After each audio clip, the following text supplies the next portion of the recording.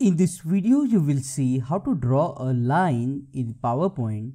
As you can see, I have inserted a line, a thick black line, and I have changed the color of the line, and I have also changed the thickness of the line. We can also draw a vertical line that can be moved anywhere inside the PowerPoint.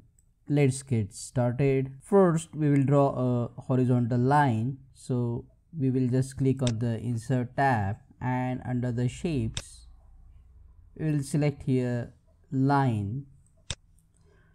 Now to draw a straight line, press shift on your keyboard and then draw a line using your mouse.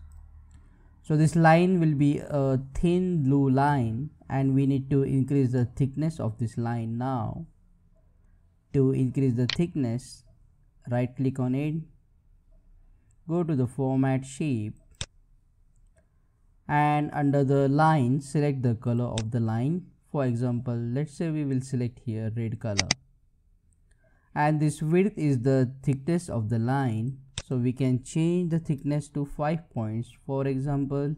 And if you want to make this line vertical, you can also do that. You can just drag through its end and make it vertical. You can right click on the line and set the option set as default line.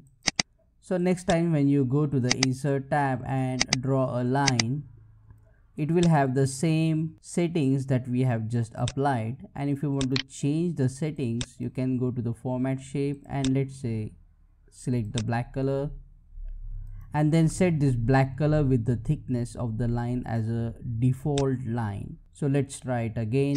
We go to the insert option, and under the line we select line and draw a line. Now check out these useful videos that will show you how to make a dotted or a dash line in PowerPoint. Click on that like button, comment below and let me know if this video solved your problem. And don't forget to subscribe and press the bell icon.